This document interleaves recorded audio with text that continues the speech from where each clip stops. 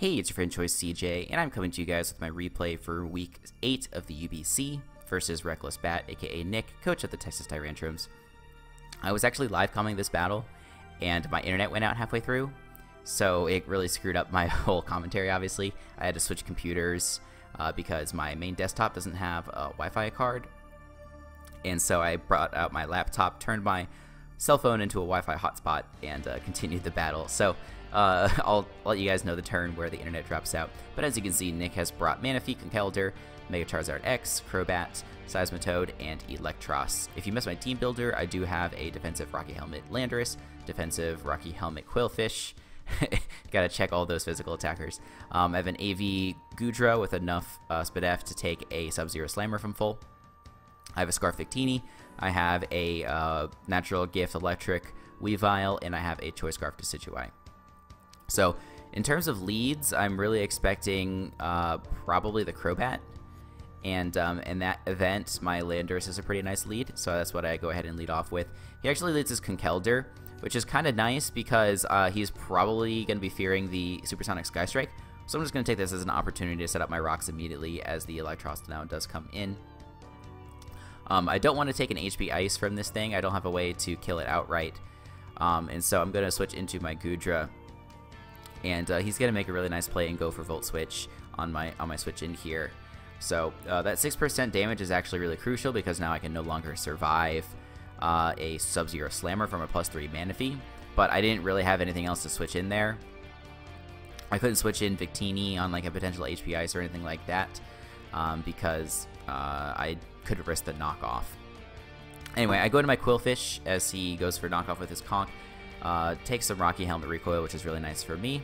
I'm going to go for a Layer of Spikes, and here I don't want to let this Manaphy set up for free, so I'm going to go for the T-Wave, and this is quite nice for me.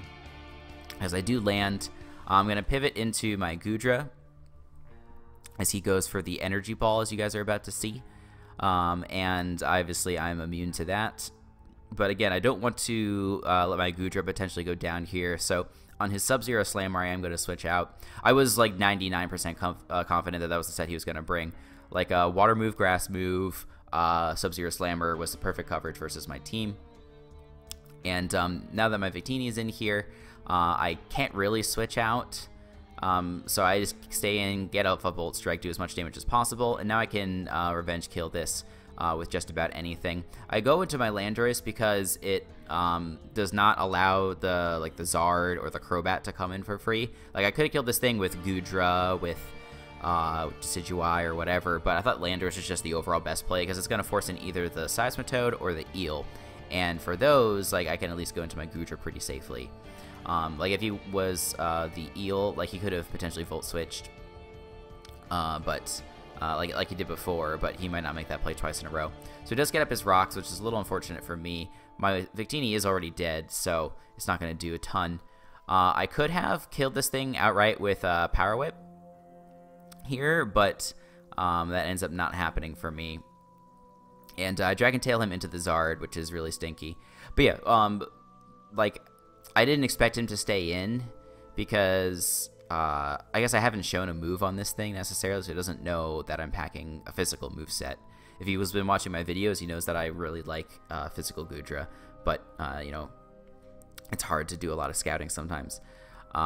So like I thought maybe he would switch out, in which case Dragon Tail was good in that event, but it doesn't work out for me as he goes for knockoff, and I bring in this Zard. Like Zard is probably the I guess there's not a good Mon that I could have brought in here. Because Crobat would have threatened me out, Conk would have threatened me out, and Zard would have threatened me out. But like I just wanted to like get some extra hazard damage. That was really what I was thinking. But I'm gonna switch on out here, and I'm gonna go, I believe, into Quillfish, and just get off the Intimidate. I'm not exactly sure what move he's gonna go for. Probably Dragon Claw, just because it hits the Goodra, obviously. This is in range to a KO me. So I'm going to make another switch into my Landorus to get off a second Intimidate, and also rack up some potential Rocky Helmet damage on it. If I just... Well, I guess I couldn't have stayed in because he would have killed, but like a T-Wave was a potential option. So now this thing is at 34%, and it is in range of the hazards that are on the field, which is really nice. So if there's any way I can keep those up on the field to prevent his Crobat from defogging, I'll be really happy. But we'll have to see if that ends up being the case. And this is right where my internet went out.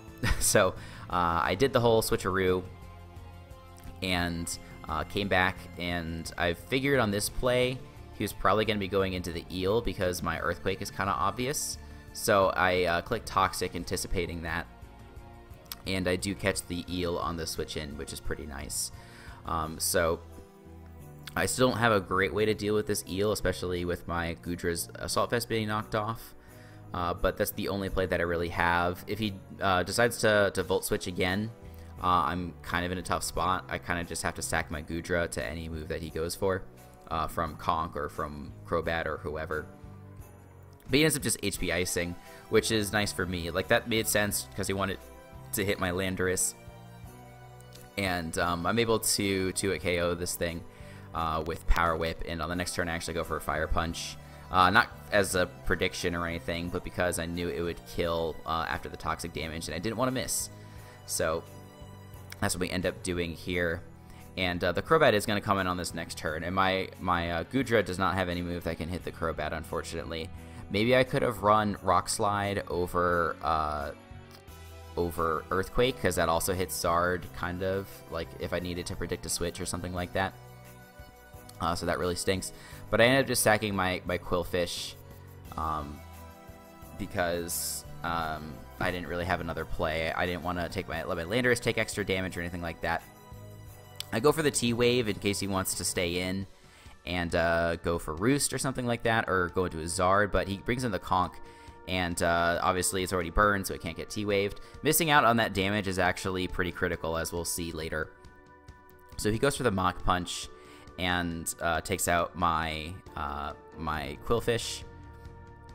I go into my Lando, and he knows that I'm Rocky Helmet now. He knows that I'm not Supersonic Sky Strike, but he is gonna end up switching out his Conk. I click Psychic because it hits the Conk hardest, and it also hits this incoming Crobat.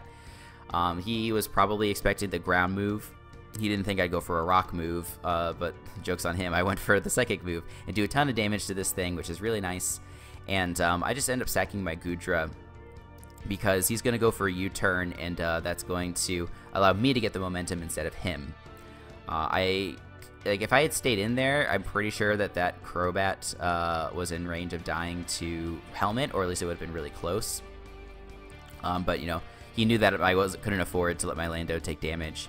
So I bring in my Weavile because Ice Punch should kill. I'm actually not sure if it does or not, because because I was on my other computer, I didn't have my calcs up. I just had to go off of the default sets, and I'm gonna look it up right now, actually, because like the default set is banded, but I obviously wasn't banded. I was not a boosting item. I was an adamant Wakan Berry. But Ice Punch to a non-invested Zard does 39% minimum, so it was guaranteed to kill the Zard there. And so I kind of wish I had clicked Knockoff here, but it actually doesn't make a big difference. I go for the Ice Punch, do 29% to this. The calc is telling me that a Knockoff should kill, but again, I'm looking at a banded set. And so I go for Knockoff, and he survives on 8 HP, and I'm like, oh shoot, this is not good. But he actually goes for Ice Punch, expecting my switch out, so that's great for me. I definitely have no complaints about how that turned out. And so I do end up taking out the Toad, which is really nice. He's going to bring in his Conk next, and this is a tricky play because me switching out on his Mach Punch is so obvious. But it's not really a risk that I'm willing to take because Ice Shard does kill Crobat and does kill Zard at this range. So I do end up going into my Decidueye because if he does go for a Mach Punch, then I'll be able to take that, obviously because I'm immune. And he ends up making the prediction and going for Ice Punch. So he tried to make the prediction on the previous turn. This time he makes the prediction again, and it does work out for him. So real nice play on his part. He is at 54% HP.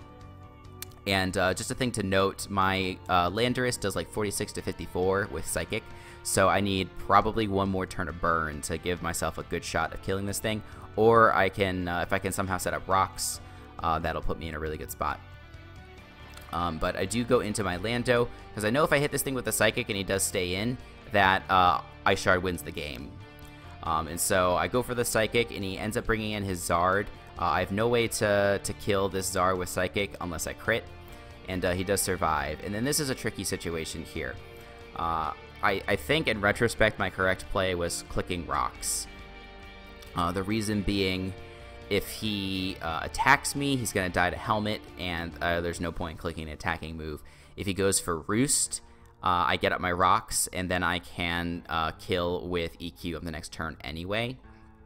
Unless he's like Roost with Wisp or something like that. So like in those two cases, rocks is correct. If he is setup, then I don't know. It's a tougher play if he goes for some sort of setup move, because like I can still kill this thing. I can probably live any one hit, and if not, like as long as he's not roosting, I can kill with the Ice Shard. But if he does do that and my Lando goes down, I lose to Conk. So in fear of the setup move, I guess more than anything else, I do click the Earthquake. But he unfortunately goes for the Dragon Claw, dies to the Helmet, and I hit EQ and there's no target on the field. So now the Crobat's going to come in. And I know that if I have any chance of winning this, I need my Lando to hit the Conkeldurr with that Psychic.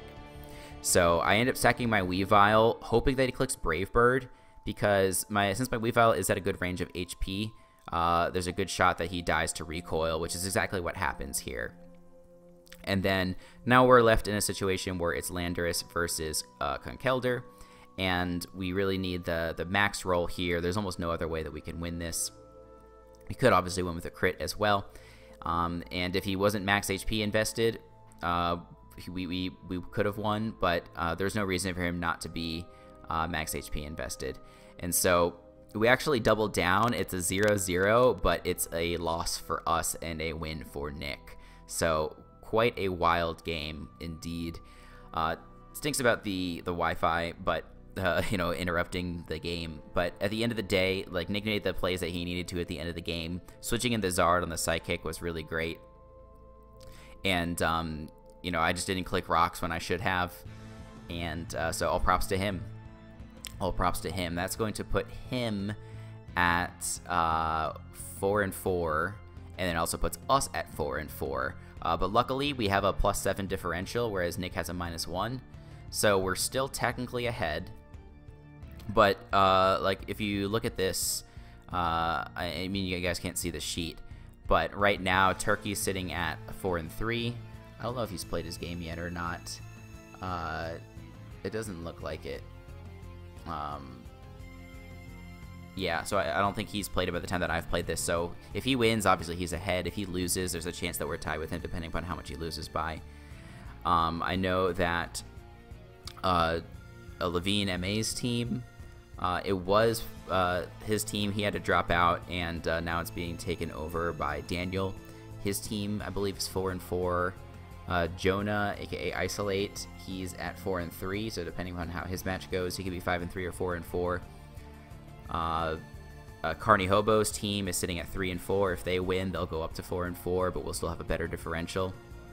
So you guys get my point. There's a ton of teams that are sitting in this like 4-4 range, potentially 5-3, but a lot of 4-4s. And like, we're lucky that we have a good differential and that we can be on top of them.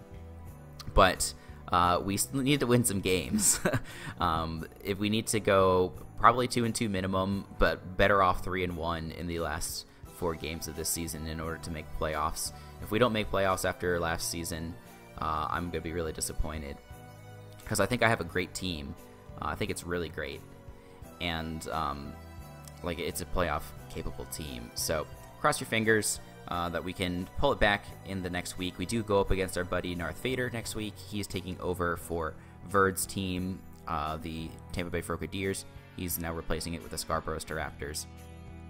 And he and I fought off in UPC Season 3.